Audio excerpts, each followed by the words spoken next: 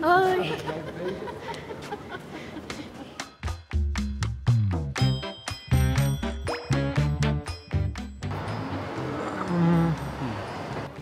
Ja. Ja. Yes. Ja, daar heb ik wel eens over nagedacht. Oh, nee, dat zou ik niet doen. Ik denk ook dat het ligt aan ieders budget of zo. Ja. Dus inderdaad wat jij zegt, omdat we nu student zijn en een klein budget hebben, denken we eerder aan, oké, we pakken wel het goedkoopste, maar we eten minder vlees. Dus dan dragen we zo bij, zeg maar, aan het klimaat. Yeah, Yes, yes I would.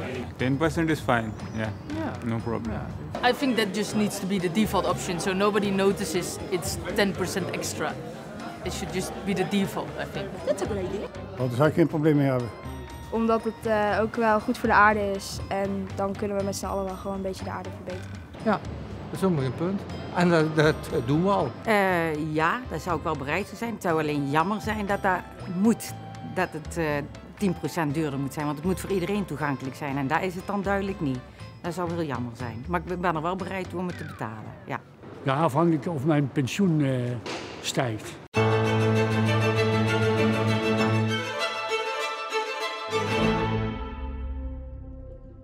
Pollution, overpopulation, and a huge amount of CO2. The Earth is warming up and climate change is a reality.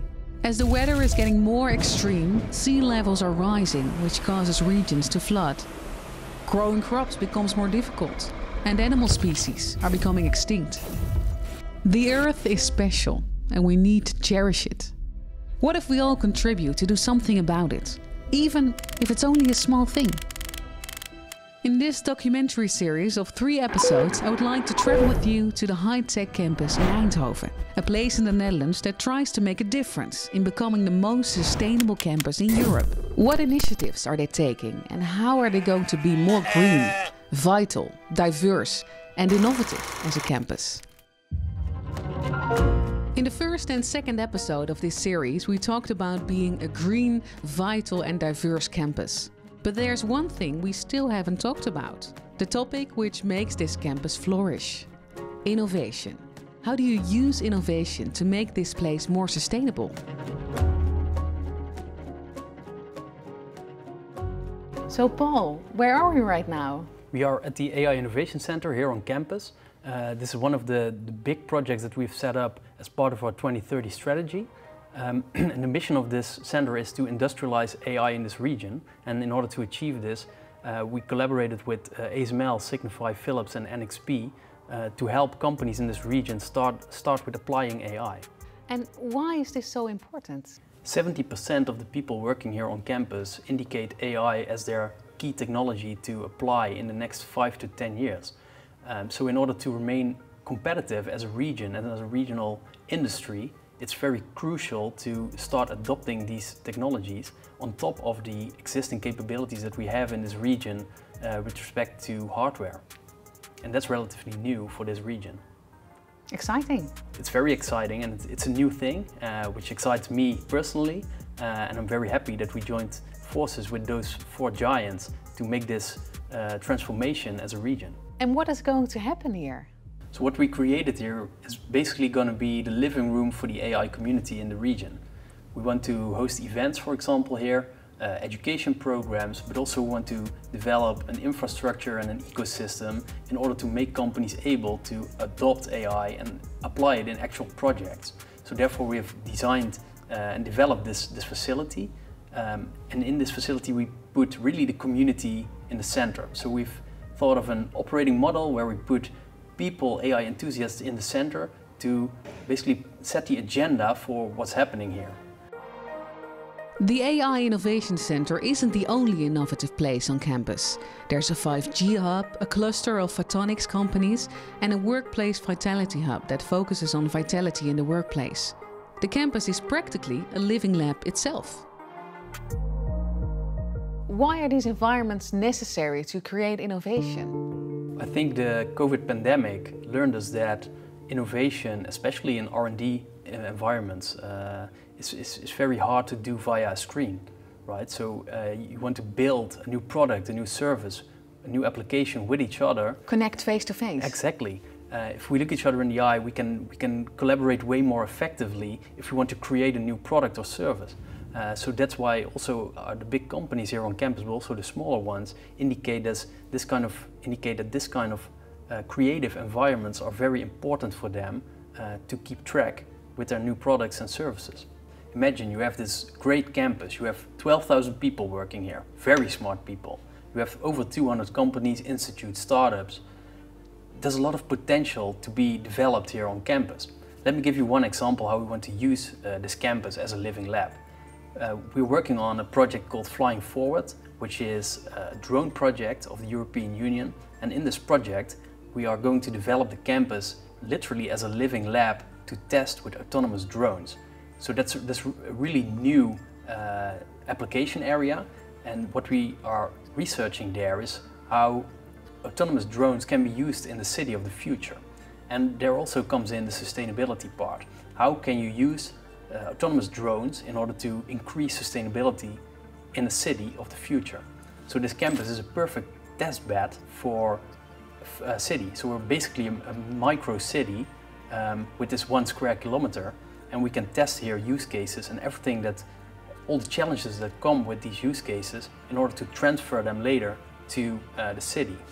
One of the use cases that we're exploring is to let a drone fly over the campus at night with a heat camera to detect energy leakages in the buildings. So for example, if a window is open, a lot of energy is leaking out of the building, an operator can be sent to the window and close it.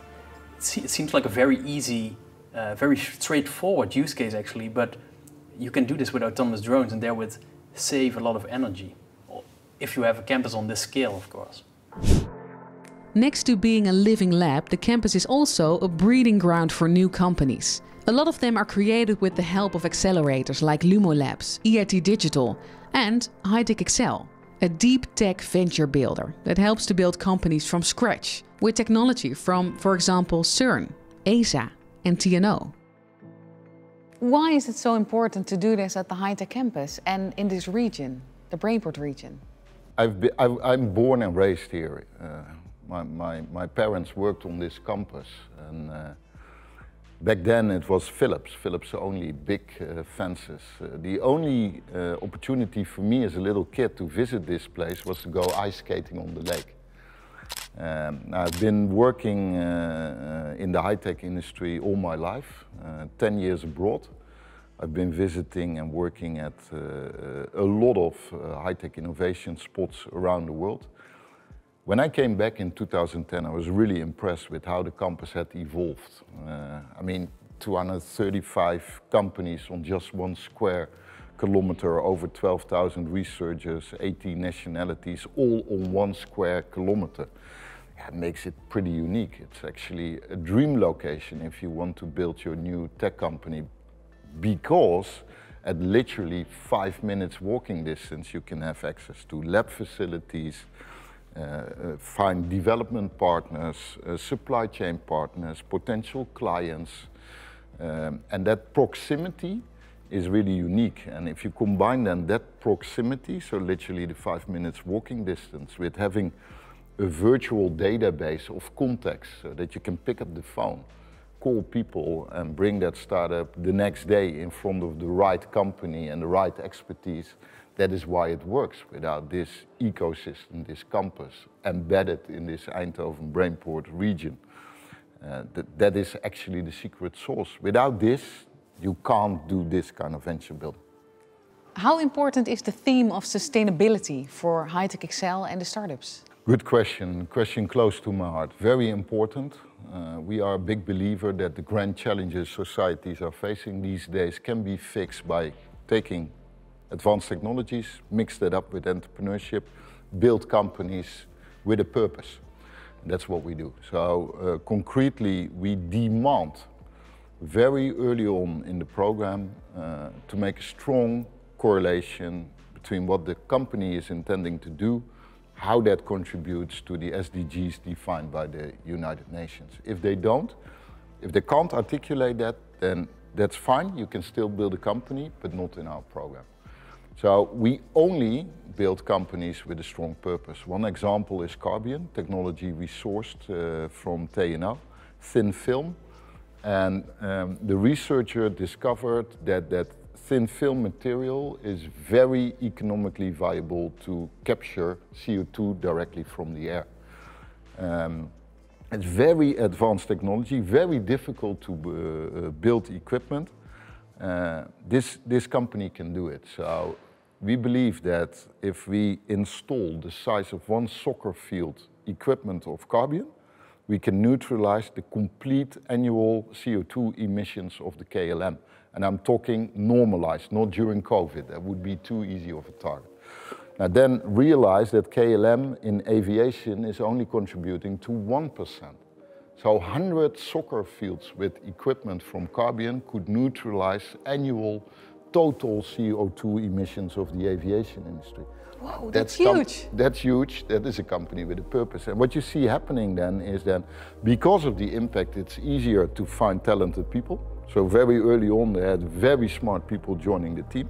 But also very early on, there were investors to put the money in the company because of the purpose it's pursuing.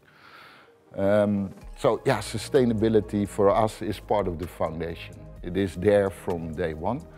But also we do this with a broader view on sustainability. So building fast-growing companies which address the grand challenges societies are facing, but do that here in the Eindhoven region to make sure that also in 10, 15 years from now, we still have a happy, prosperous life as we enjoy today here in the region. And we need to do this with a bit of a sense of urgency, to be honest with you, because if I look at how much investments are being made in the US in this area and in China specifically, we need to stay ahead of the game. And if we don't, I'm very worried about a scenario. My son is currently 11. I hope one day he's going to be a tech entrepreneur himself.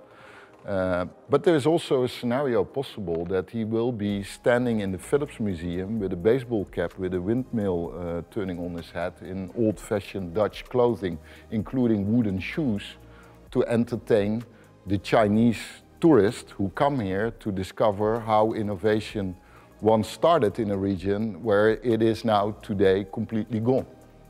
That scenario we should avoid, not only for my kid, but for all the kids in the region. I think we can, so I'm optimistic, but I'm also realistic in terms of the urgency. We need to continue to innovate and create new, fast-growing companies to fuel the economy of the future and make the whole region sustainably robust for the future. The startup Incooling is also one of the HighTechXL deep tech startups. Their technology can make quite a difference when we talk about sustainability.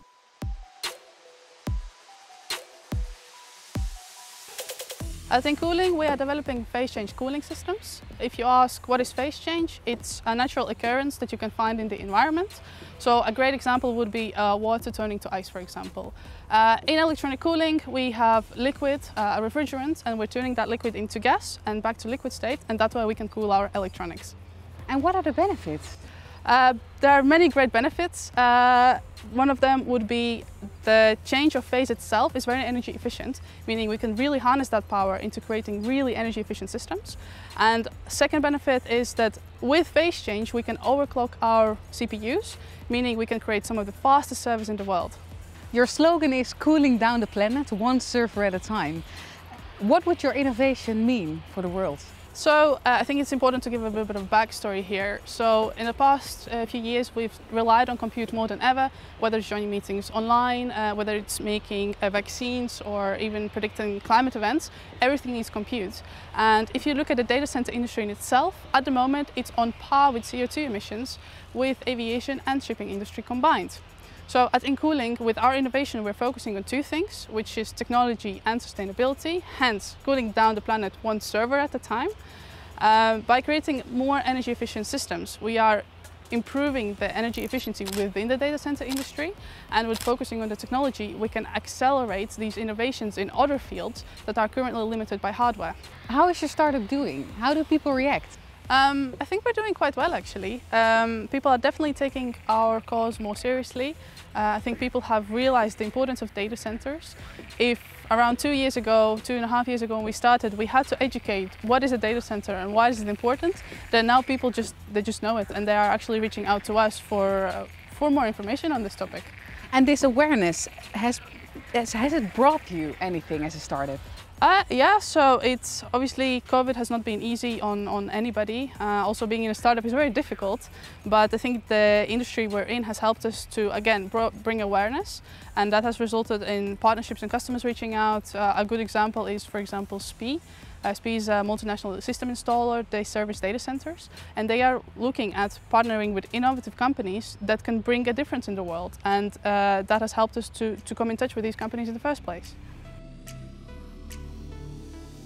What do you think of the sustainability approach of the campus, and how can companies like Incooling contribute?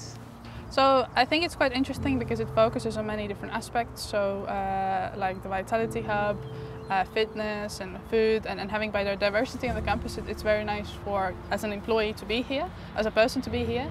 But on the company side, there's very diverse ecosystem with many companies here that help us to grow. I think without this ecosystem we wouldn't be where we are today. Looking at how we can work together, what Incooling can help, I think a good example is the AI Hub or the Vitality Hub, where you need performance, and we're quite good at that. So I think at the campus you have innovations, and innovations takes time. There's a lot of simulations involved, and that's something that I think most engineers will agree is a time-consuming thing. So we can help accelerate that, meaning we can accelerate the innovation in itself as well. Why is it important to make this ambition together with companies like Incooling? Yeah, so we need a wide variety of partners here. So we see our customers as partners and also our suppliers as partners. And we have a lot of challenges with sustainability, of course. And if you talk about AI and the rise of data centers, we also have a responsibility here on the campus, and we really want to take this responsibility. And actually we have great assets to address these and to tackle these challenges with innovations like Incooling. I think the main important thing is that we work together, and then we can have the biggest impact out of everything. Why is innovation so important for the HighTech campus in becoming the most sustainable campus of Europe? Innovation has been always very important for the campus. I think the success of this campus is built on the foundation of open innovation. And moving forward to becoming the most sustainable campus, I think open innovation, collaboration is the only way forward. So we really want to collaborate with all our partners in this ecosystem to make this ambition a reality actually by 2025. So I'm really looking forward to collaborate with all these smart people, all these smart companies in driving through this, to this ambition of becoming the most sustainable campus. We need to do it together. Absolutely, that's the only way forward. Will you join us in creating the most sustainable campus of Europe? Visit hightechcampus.com/sustainablecampus.